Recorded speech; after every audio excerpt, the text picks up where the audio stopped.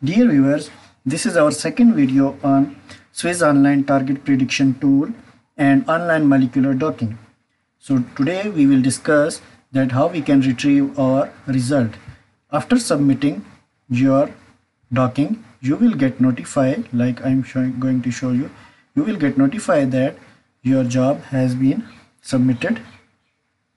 Okay, here it has been notified, and then after few hours or a day, depending on the server available and the type of dock, it will show you, or it will give in a notification that your job has been terminated, and you can check your output file.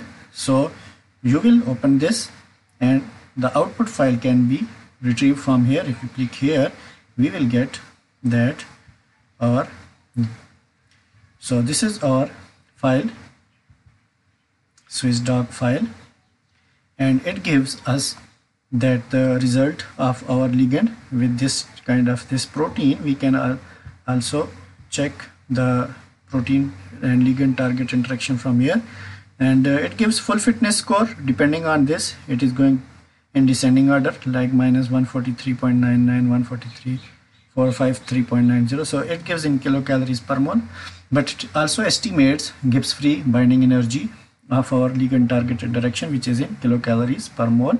So if you look at here, all these are the poses for our that single ligand. So these are almost 255 poses, and we can download these file. So download your prediction from here. I have already downloaded it, and we can also use UCSF Chimera to visualize this binding. After downloading zip file, we will open, or we will extract our file, like I have extracted this ligand file here. So it will give us cluster dock. Cluster dock means all the clusters of all the ligands are all the poses will be present in a single file, and we will get a single pose, like here, one by one all these poses are present, like it gives that almost 255 seeds. And here is our target protein. So we can open this target protein, we can open our this ligand, and we can check, and this is our complex. So we can check ligand target prediction by using DSV or other softwares we can use, or which are available. Like here I'm going to show you, this is our cyclic peptide. I will show you later.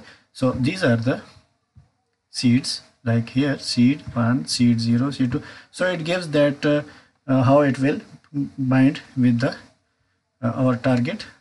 So if we can copy it, and here I'm going to paste here. I have already pasted it, so it gives that it will paste here. So this, it will be the first pose with our protein, and then we can make ligand target interaction that I have already shown in my previous videos, that how we can use ligand target interaction 3D models, or how we can produce 2D models by using DSV, Discovery Studio Visualizer. And also I have make a tutorial on Chimera, so then we can use this, like here. So we can check these poses one by one, or we can select all these by taking cluster. So this one, it is the cyclic peptide. So in my next video I will show you that how we can make a cyclic peptide in DSV, Discovery Studio Visualizer. And I have already checked this protein for target prediction. So this, it will be our second example, that how we can predict our targets. So for this cyclopeptide, I have predicted the target. It gives target classes, it gives that which target it is going to act. These are the common name of these targets: Uniprot ID, Campbell ID. We can search all these, like Uniprot ID. I can search that what is the kind of this target, and what are the inhibitors of for these. And these are the classes of the proteins, like membrane receptors, kinases, oxidation probability, and the non-similar ligands for our compound. And these will be the active compounds, which are either 2D or 3D models against these targets.